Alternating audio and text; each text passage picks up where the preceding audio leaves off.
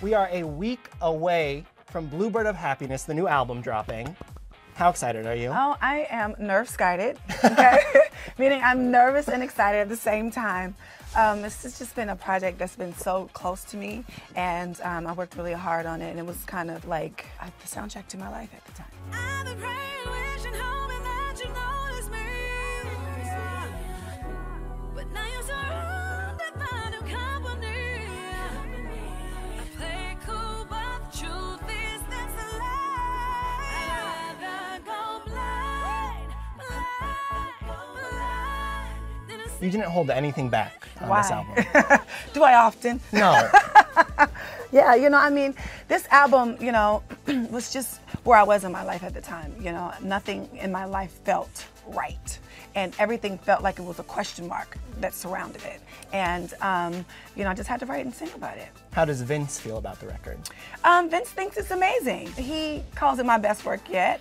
And I mean, that's amazing because, you know, who he is in the music world. And, you know, I'm just excited that everybody's finally hearing it. A lot of folks want to know, why did you say this will be the last album? Because it is. How did you come to that decision? There's a lot of things that is going on in my relationship and me being close to this music industry.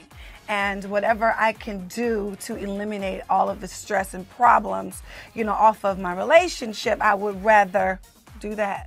Protect what's more important. Yeah. Got it. My husband and I work very close together, and it's really hard, you know? And not only, you know, do we work together, he, you know, is my baby daddy, and, you know, we've been together forever, he's my best friend, and, you know, it's a lot of things to discuss and argue about, you know? You are very much a mogul now.